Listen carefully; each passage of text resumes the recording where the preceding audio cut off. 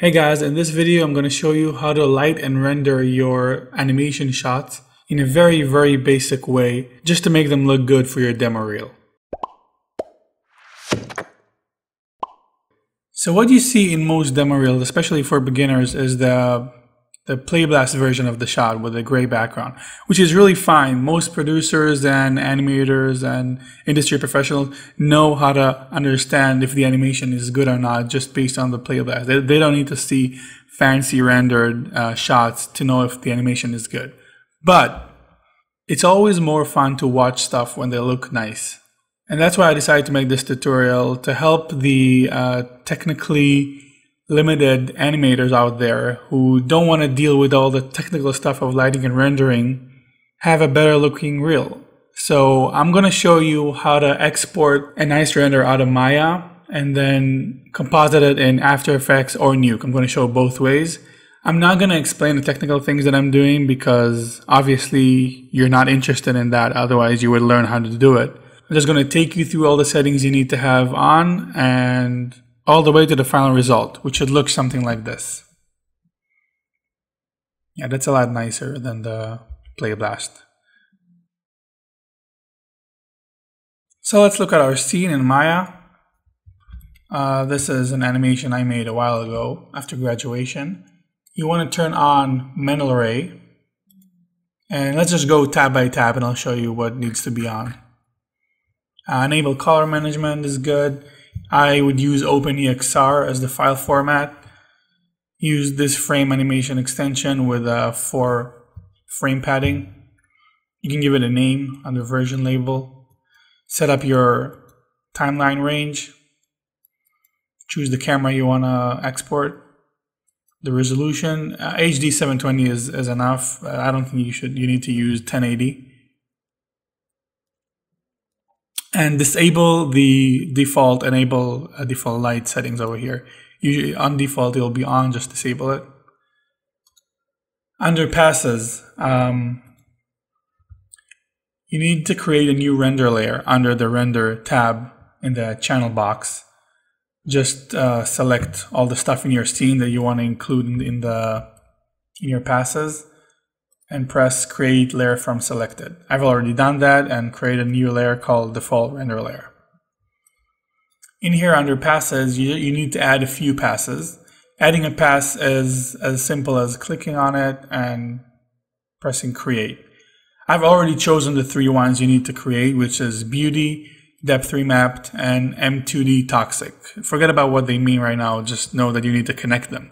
But adding them here is not enough. You need to actually select all of them while selecting your default render layer and pressing this associate selected passes button. Now they're associated with this render layer. Alright, next. Features is fine, forget about it. Quality. Under quality, you can set the quality preset to production. That's usually fine. Under indirect lighting, make sure final gathering is on. The default settings are fine for this. And what I use is called physical sun and sky. That creates a default sun lighting, which is usually pretty good for basic renderings. I've already created it. Otherwise, you would have seen a create button. Now you see a delete button. And it's pretty much good as is. You can play around with the settings a little bit by pressing the button here and then changing like colors, sun direction, stuff like that. But if you don't want to tinker with it, it's still fine. Just make sure one thing, make sure use background is on. It's not going to be on as the default. And if you don't select this, it's going to use its default background, which is like a sunset background, which you don't want. You want to add your own background later. All right, so let's see how it looks right out of the box.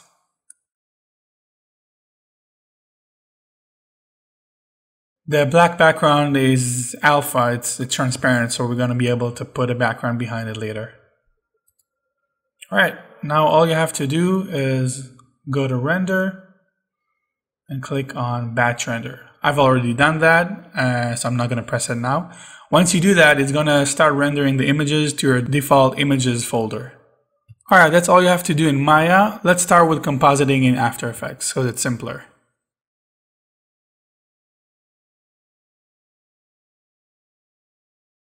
Depth maps or motion blur. So this is our EXR sequence, which we've imported by pressing import file and then selecting our sequence. Make sure sequence is on. I then dragged it into creating a new composition. It's going to look a little weird at first, but we need to add some effects to it. The main effect you want to add is extractor. That's going to extract the RGB layer out of the EXR sequence. Then you want to add a background. I just got like a diner photo from Google. Maybe not that one. Let's use this one. Add some blur to the background.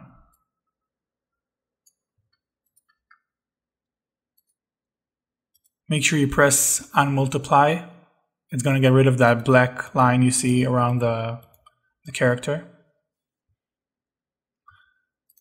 Now if you have a plugin for light wrap, that's always good.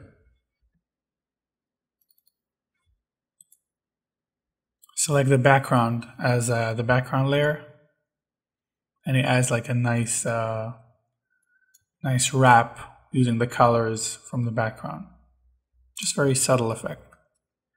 Now you can add a curve effect just to play with the colors a little bit.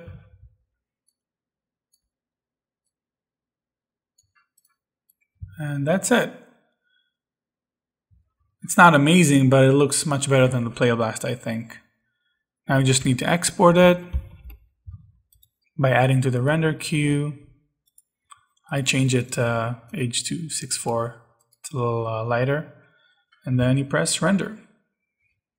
And here's the result again.